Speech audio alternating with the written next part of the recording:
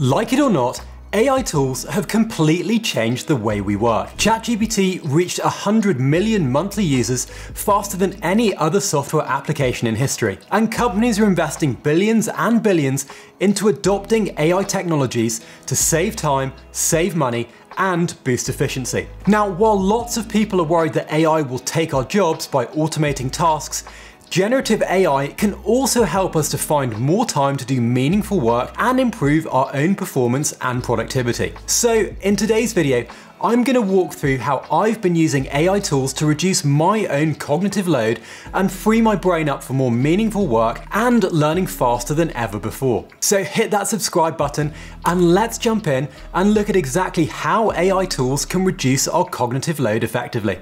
Okay, so we all have a limited cognitive information processing capacity, with the amount of information our working memory can process at any given time being pretty small in comparison to the high velocity inflow of digital information and always-on communication that we receive on an almost daily basis. For me, the key is to use tools like ChatGPT to manage that flood of information that we're exposed to every single day. Now, there are three specific types of cognitive load. There's intrinsic cognitive load, which is all about the complexity of new information. We want information to be as simple as possible to reduce that cognitive load. Then we've got extraneous cognitive load, which is all that unnecessary or distracting information which we want to try and minimize, things like notifications and social media.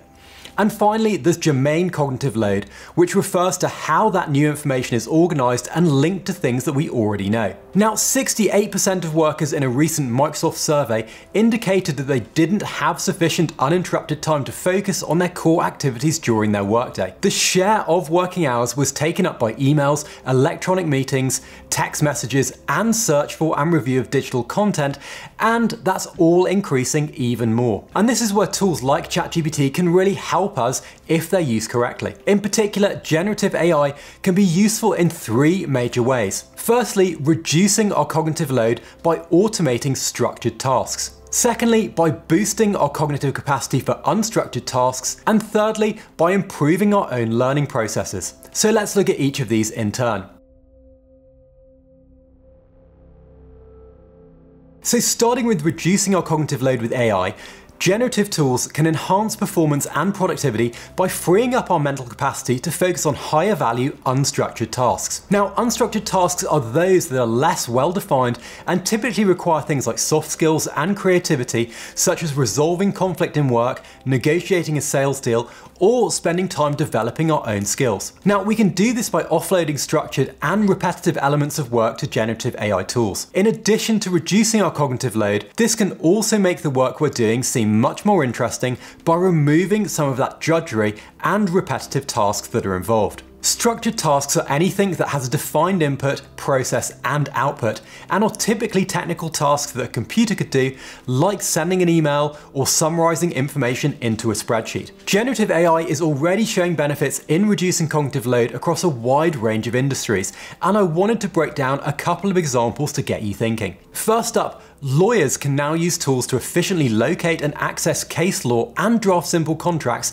allowing them more time to analyze complex legal issues and advise their clients. In sectors like marketing and advertising, generative AI can automate routine content generation, such as creating product brochures or personalizing email campaigns. In fact, a recent BCG study of chief marketing officers found that about 2/3 of respondents were investigating generative AI for things like personalization, and half of those surveys are exploring it for content generation itself. And in more regulated industries like finance, even banks are applying generative AI to reduce cognitive load from that constant inflow of financial market information. The AI can quickly analyze and summarize things like annual reports, earning call transcripts, and analyst reports to keep the bank's relationship managers better informed about important developments. By streamlining that information search and review process, bank managers have much more time to focus and serve their clients. Now, as all of these cases demonstrate, delegating some of those structured tasks to generative AI tools can help us to relieve the stress of cognitive overload so that we can focus more of our time on more important tasks. Boring, repetitive tasks can be done much faster and possibly better in some cases by a computer or an AI algorithm, while we can then focus on improving our own performance on those more creative tasks that remain. For me personally, my team and I have been using AI creativity tools like Opus Clip and Adobe Firefly to save time when it comes to editing video content and creating images for marketing campaigns. We've also been using tools like Lemlist to generate outbound marketing campaigns with email personalization at scale in the fraction of the time it would take a human to do so. So again, all of these pretty monotonous tasks, which previously we might either outsource at financial cost or do internally at the cost of time and effort, can be significantly reduced.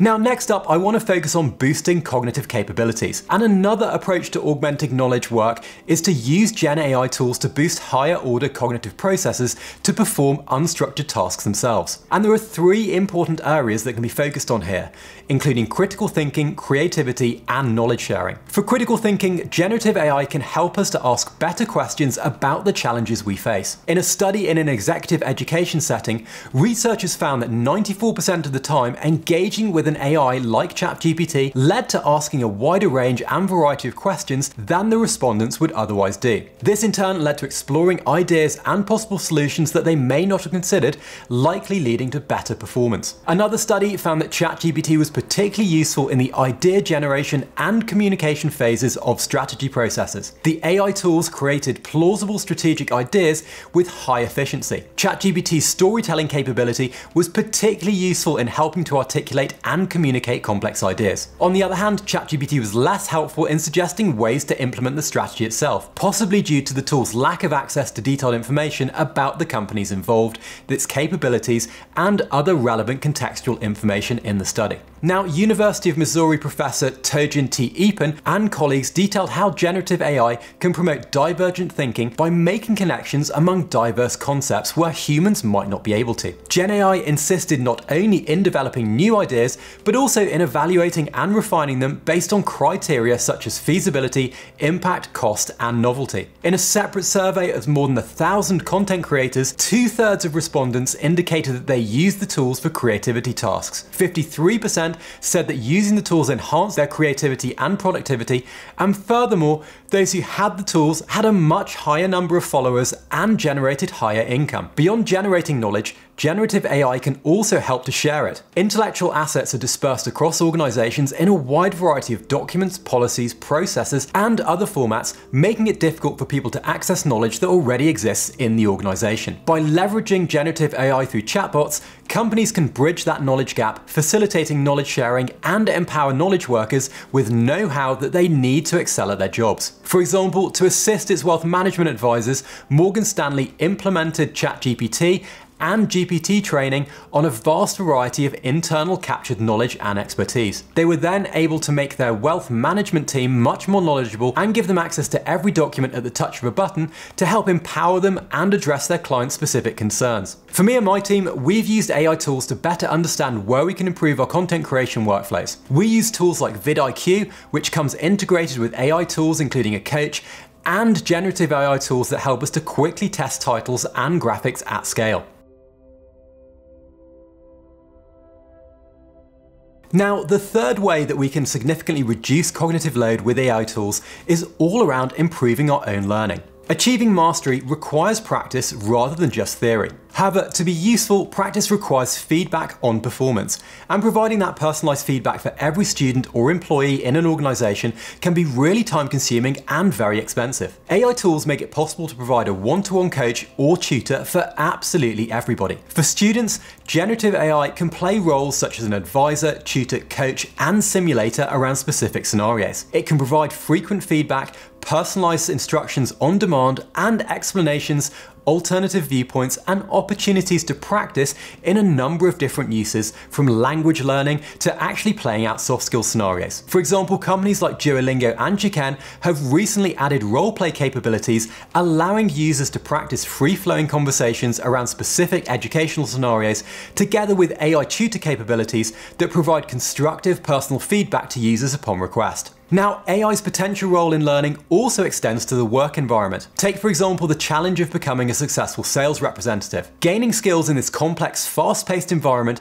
requires a combination of instruction, practice, immediate feedback, introspection and reflection, and then immersion, with sales never really properly taught at school. At my companies, sales professionals develop through a mentor listening and advising on sales calls, and then sales reps meet with that mentor and other trainees to discuss and reflect on their experiences before putting it back into practice. Generative AI tools can assist in this process both during training and after. It can monitor a conversation with a customer and suggest what a sales rep can say or do to move that sale conversation forward. Tools can also answer the sales professional's questions later in the role of a coach. In fact, a recent study of a call center introducing generative AI found that this type of support helped to improve productivity and quality for all workers while also increasing employee satisfaction. It also accelerated individual learning by enabling novice workers to progress more rapidly along the experience curve compared to those who did not leverage those same tools. Now, this last use case is what I've spent a lot of my time building at my AI and VR company, Verti. The team have built a creation suite that allows anyone to create and edit soft skills training scenarios,